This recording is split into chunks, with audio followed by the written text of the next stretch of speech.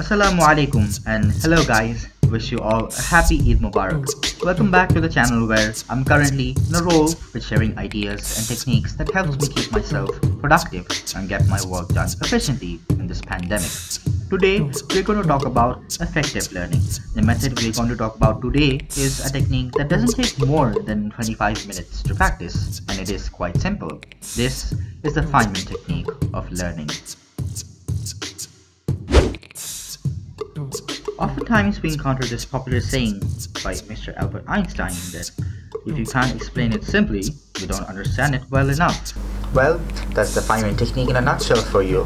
The Feynman technique of learning is named after the great physicist, the great explainer, Richard Feynman, who won the Nobel Prize in 1965 for his work in quantum electrodynamics. He's also affiliated with the introduction of Feynman diagrams, which are basically pictures and diagrams explaining the mathematical expressions that describe the interaction of subatomic particles and the behaviors as well. The Feynman technique involves some simple steps. 1. You simply choose a topic that you want to learn effectively. Number 2. You teach it to a toddler. 3. Identify the gaps in your learning. 4. Simplify your notes and review. And lastly, 5. Repetition. Let's dig down into them, shall we? 1. Choosing a concept. You simply take a piece of paper and a pen.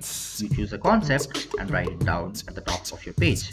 Now, you write down everything that you know about the topic below it, including definitions, pictorial representations, pie charts, etc. This makes your notes fun to remember with pictures linking to boring sets of words and vocabularies. Once you're done, you are to get ready for the next step. Step 2. Teach it to a toddler. By a toddler, we mean an individual with no prior experience or knowledge regarding the topic you're about to teach. If no one's interested to sit down and listen to your lectures, then you can use a video camera to record your lecture in front of the screen. This allows you to identify the gaps of your notes/learning. Number 3. Identify gaps. Once you've given your lecture, you now know where your gaps are. If you've been teaching to a person, he or she can let you know where they found the topic unclear, and if you've been using a camera, you can always rewind your videos to identify the gaps. Number 4. Simplify and review. Once you know where your problems are, you take your notes again and fill in the gaps/make your notes simpler by adding additional information to your lecture.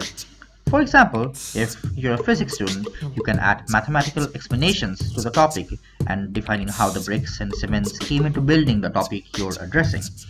You review your notes once you're done.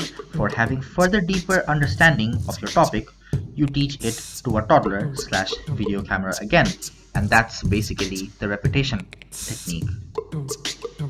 This is how simple the Feynman technique of learning is. Comment down in the comment sections below if you found this technique fun and worth your time, and let us know also if you're gonna try this method out.